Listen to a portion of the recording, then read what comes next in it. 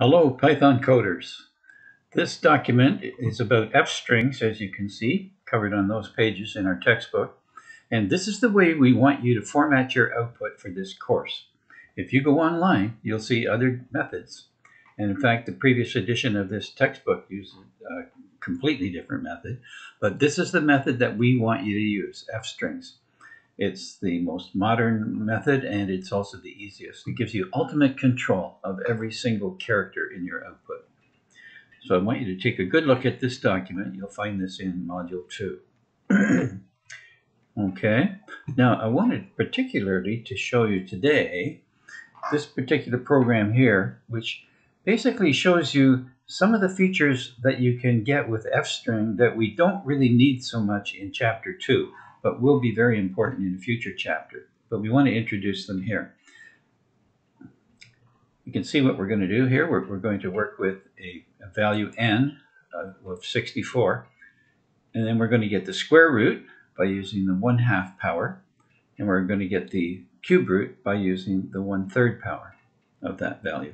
Now, we're going to generate output. We're going to generate actually 3 columns of output. That's the part that we wanted to demonstrate here today, and that is control of the columns.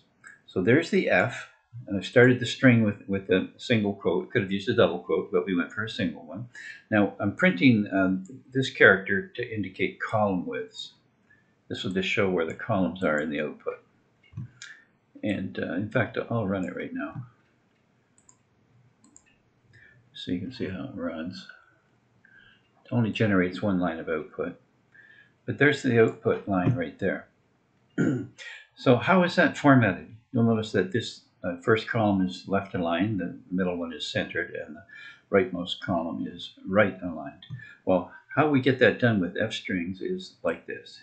There's the F string specifier inside the curly braces.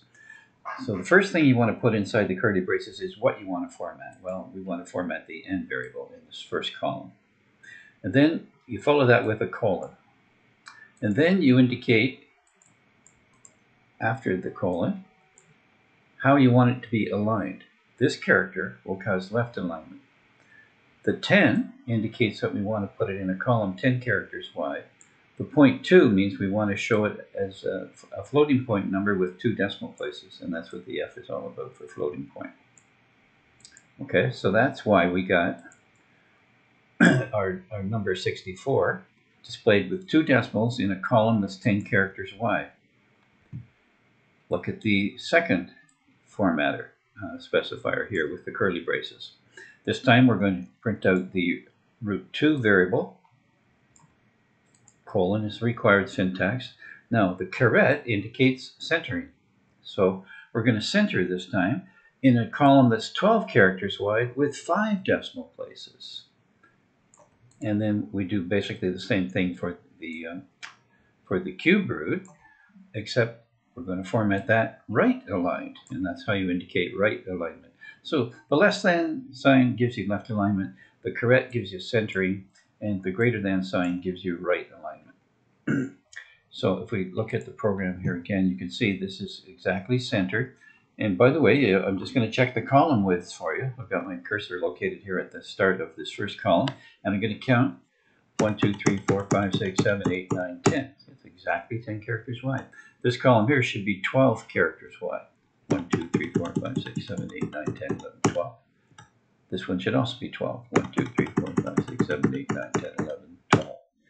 And as you can see, we did get 5 decimal places in both the center and rightmost column. So you've got total control. And this will be very important a little bit later when we're going to be creating tabular output, tables of values. And we can just demonstrate that really quickly just by copying this line and pasting it in here a few times. I'll just paste it in twice, for example. And we'll run it again, and you'll see what I'm talking about. Notice how you can get a nicely formatted table with all the decimals lining up. That'll be very important when we do Chapter 4 later on.